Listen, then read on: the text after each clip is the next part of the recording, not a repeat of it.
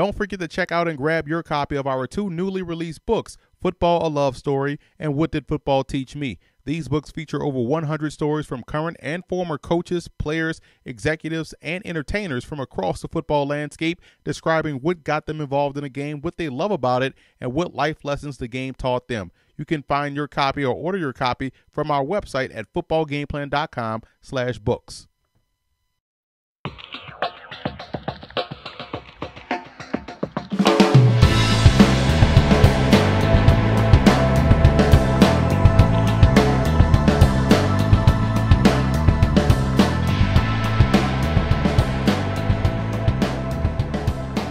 Welcome to another edition of 4 Downs with the Czar. I'm Emory Hunt, the Czar of the Playbook, here at historic Franklin Field, where the Penn Quakers knocked off the Yale Bulldogs 34-20. So let's jump right into this video with first down. Looking at Penn's offensive attack, they dictated both the pace and the tempo throughout the course of this ball game. Running the football when they had to, going up tempo, no huddle when they had to, snapping the ball fast when they had to, slowing it down to the end of the play clock when they had to. So again, they dictated the tempo and the pace in this ball game, which is why they were able to control the tempo and pace from the first quarter throughout.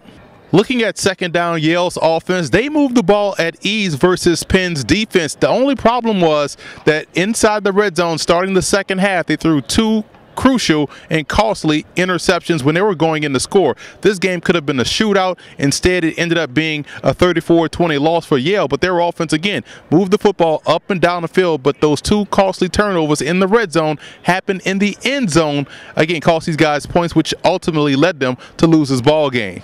Looking at third down in this ball game, Penn's defense, it was a bend but don't break type of approach tonight for the Quakers, and they didn't break inside the red zone and on third downs. I thought they did a great job in getting Yale off the field on third downs when they had to, and inside the red zone, again, forcing those 2 turnovers, which were interceptions inside the end zone. Looking at fourth down, Yale's defense, I thought they had problems defending the deep pass all night long. Why? Because they couldn't get pressure on Alex Torgerson, the quarterback of Penn.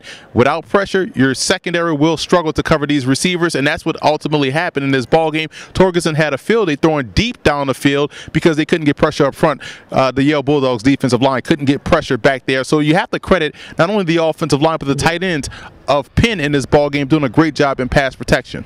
Player of the game for Yale was Austin Rulin, the running back, 5'10", 200-pound senior. I thought he did a solid job in the second half running the football, chewing up the TOP, especially once they got inside the red zone. Late in the third quarter, he punched one in, which helped shrink this ball game or get the ball game close to where Yale still had a shot to win it. So I thought the running game was working well, especially in the second half. So Austin Rulin of Yale gets my player of the game on that side. And for Penn, the player of the game is Alex Torgerson, the quarterback, 6'3", 230, junior. Did a great job all day long, over 300 yards passing, 4 touchdowns. He was very impressive from a prospect standpoint and also from a play standpoint in this game. So again, those 2 guys, Austin Rulin of Yale and Alex Torgerson of Penn, gets my vote for player of the game. And the play of the game was an obvious one. There was 2 plays actually made by the Penn Quakers defense.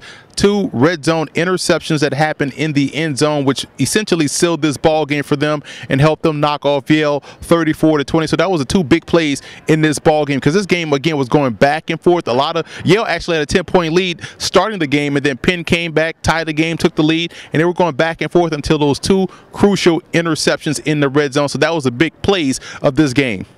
And for more 4 Downs with the Czar, visit our website at footballgameplan.com/4 Downs with the Czar. And to catch all of my scouting notes from this ball game, a lot of good scouting notes on some prospects in this matchup, visit our website at footballgameplan.com/Hunt's Scouting Notes.